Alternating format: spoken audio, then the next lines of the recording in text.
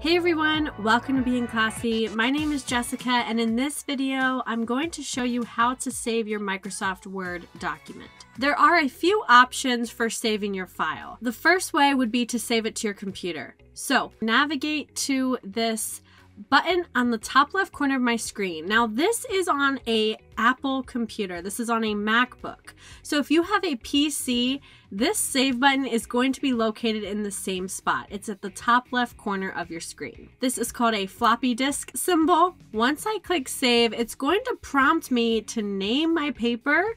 I want to make sure I give it a proper name to make sure I can locate it later. And then I'm going to want to choose a place to save it. So right now it's prompting me to save to my OneDrive. But I told you the first thing I'm going to do is show you how to save it on your computer. So if you're on a MacBook, you could choose on my Mac and save it into your documents. You can go ahead and save it by clicking the blue save button. Again, this would look a little different if you were on a PC, but the steps are the same. If you are saving to your computer, so if you're saving to your MacBook or your PC, doing the step that I just showed you, two things. One, this autosave feature will be off. So, secondly, in order to ensure that your work is being saved, all the work that you're doing, you would probably need to navigate up and click on this save button every few minutes to make sure your paper is staying saved up to date. So that's the first way to save your file. The second way is the way I highly recommend, and that is saving to your OneDrive account. This is your cloud storage account. Again, at the top left corner of your screen, and if you're using a PC, it's located in the same place, the autosave button.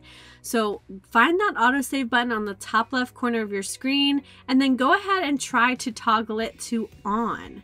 Now you'll notice because I haven't saved it yet, it's prompting me to name my document and save it. So I'm going to go ahead and name my document and save it to my OneDrive account. So now that I click save, if you're already logged into your Microsoft account, then it's not going to prompt you to sign in. But I need to make sure I'm signed in. So I'm going to enter in my email if it asks me and my password.